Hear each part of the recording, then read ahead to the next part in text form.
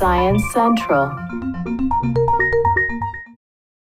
In golf, the cup is always the same size, except when it's your turn to putt. It just feels like it's smaller when you're missing putts, and it feels like it's bigger when you're making putts. Purdue University Assistant Professor of Psychology Jessica Witt, herself a sometime golfer, tested this by asking people who just finished playing to point out on a chart which circle was the same size as the cup. The golfers who scored better, that is, the reported lower scores, selected larger circles, which implies that they perceived the hole as bigger. In addition, those who scored poorly thought the hole was smaller.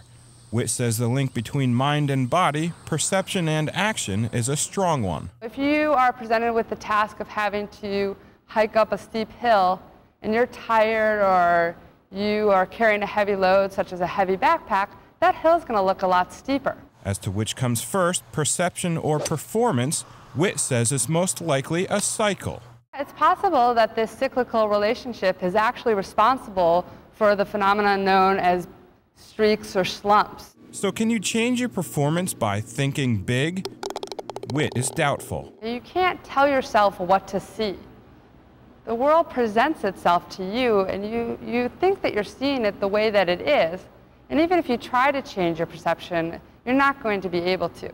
It's sizable research to think about when you're on the course, or a bit off course. For Science Central News, I'm Brad Closa.